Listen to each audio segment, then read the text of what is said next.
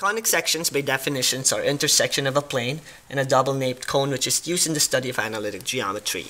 Now, in analytic geometry, it is very important you can visualize what you are working on. And there are four conic sections that we're going to be focusing on in this lesson. So we have the parabola, we have the ellipse, we have the hyperbola, and we have the circle. Now, to visualize each of these conic section, so we have here a plane. So this is a representation of a plane, and the conic sections that we have here on my examples are basically the slices of your plane through the conic sections. So if we slice through a cone using a slant position of your plane, we'll be able to produce a parabola. So this is the conic section generated by the plane slicing through your conic section diagonally. Now, when your conic section is been cut by a plane right through the cone, it will create an ellipse that is quite similar to this particular diagram right here. So this is our second conic section that we're going to be working on for this lesson. Now, the hyperbola, on the other hand, if you have this cone right here, and this is your plane, and it went through the plane or the cone like this, it will create two parabola or little parabola, and this two forms right here, or figures, is what we call as the hyperbola. And then the last section, given a conic section, if we slice the plane right through the cone horizontally, it will form a circle. And these are the conic sections that we're going to be working on for our lesson in analytic geometry. Now let's focus on our first conic section, which is the parabola. Now, the first thing that we need to know about each conic section is the special parts for each of the conic sections that we're going to be working on. So for the parabola, it's defined as a set of all points x, y in a plane that are equidistant from a fixed line called the directrix and a fixed point called the focus. And here's where the directrix and the focus is in our parabola. So this point right here, right inside the parabola, is our focus, which is equidistant from the focus to the vertex and directrix through the vertex. So the vertex is basically your midpoint between the focus and your directrix. So these are the parts that we're going to be using in analyzing a parabola. Now, there are two types of equations that can be formed when we are working with a parabola. One is the equation of the parabola when it's opening vertically, either upwards or downwards. So when the parabola is opening vertically, the standard equation of the parabola will be given by x minus h squared equal to 4p times y minus k, wherein the p, or this value right here, will be positive when the parabola is opening upwards. So this particular example here, the p for this parabola will be a positive p, and the p is the distance between the focus and the vertex. So that is basically what p is in our formula. And when the p is less than 0, which means it's negative, the parabola will be opening downward. Now, this is the general form for a parabola opening vertically. Now, it will be changed when the parabola is opening sideways. So this is an example of a parabola that's opening to the right.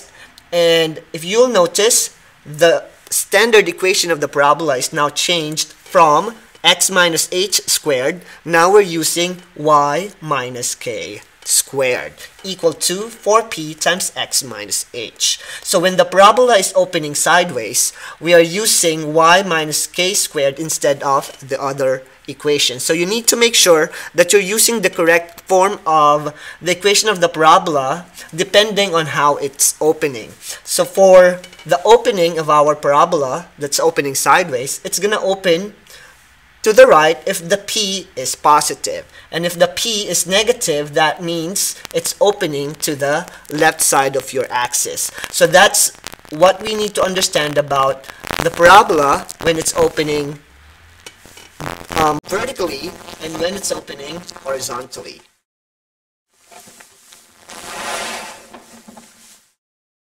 Now let's start to analyze a parabola given its graph. Now for the first example, this is the graph of our parabola, wherein you will see our directrix, the focus, and our vertex.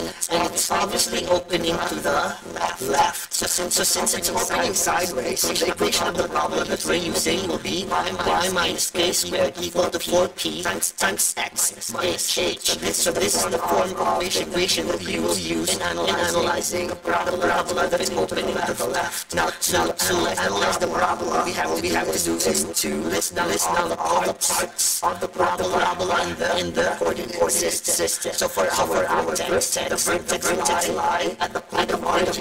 So that means the vertex is at 0, 0. Now for our focus, since the focus is our point, this is the point where the focus is in the coordinate pair for our focus will be at -3 and 0.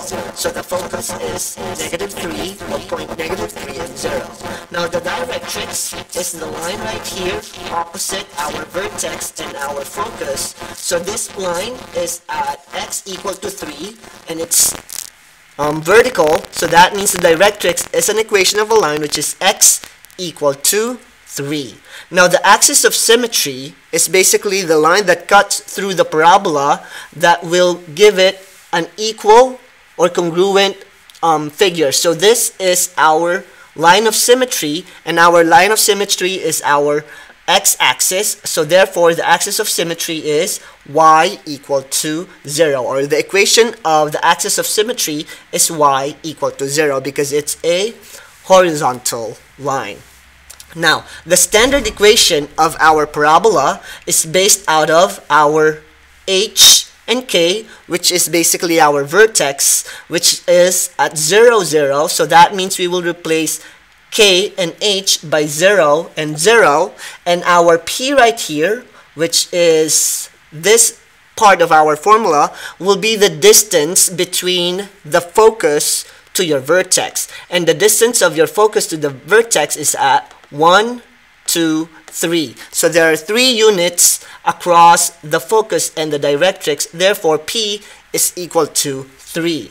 Now you will notice that the sign of our p is negative instead of positive because the parabola is opening to the left. So that means the p-value, which is the distance between the focus and the vertex, is at 3 units, which gives us -3 because of its opening. So to simplify the standard equation of your parabola, it will give us x squared equal to -12y. So this is the standard equation of the parabola when the vertex is at the point of the origin. Now, on our second example, the point of origin or the vertex of our parabola is no longer in the point of origin. So we have a parabola, we have the vertex, the focus, the directrix, and the axis of symmetry.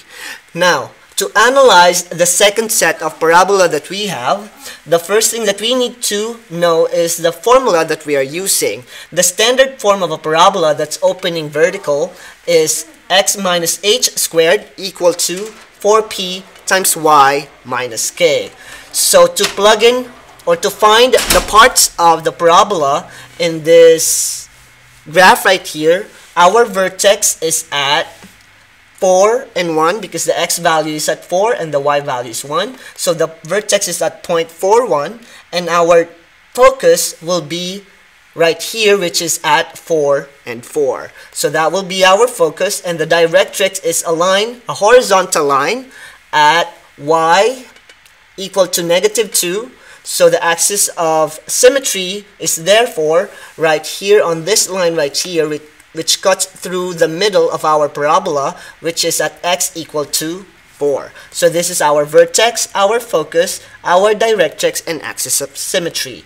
Now for the standard equation of the parabola, we will use our equation and replace the value of h and k by our vertex. So the vertex is at 4, 1, so the h value here will be 4 and k is 1. So to replace h and k, we'll have 4 and 1. Now, for our p-value, since the p-value is right here, the distance between the focus and the directrix, which measured 1 to 3 units. Therefore, the p-value is positive 3 because it's opening upwards. So the standard equation of our parabola will be x minus 4 squared equal to 4 times 3 times y minus 1. And to simplify the equation, it will give us x minus 4 raised to the second power equal to 12 times y minus 1.